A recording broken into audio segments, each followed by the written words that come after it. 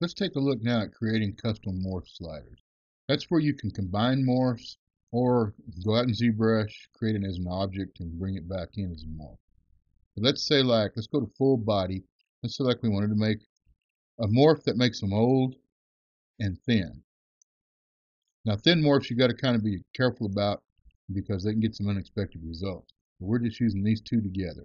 So let's go over here and let's create a morph slider. You can call this anything you want. This is the folder, basically. It's going to be under the body section because this is the category. So we'll call it My Morphs Aging.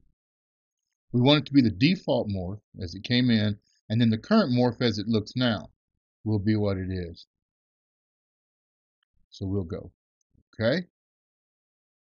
And now we have our aging slider.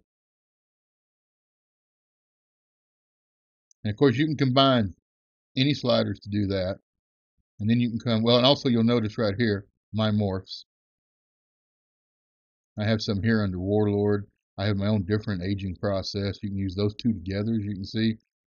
Like I said, thinner. Sometimes it can get a little strange results. But this aging process was basically built on male, but the other aging process is built on female. So there's quite a few different things you can do here. And that's really all there is to that.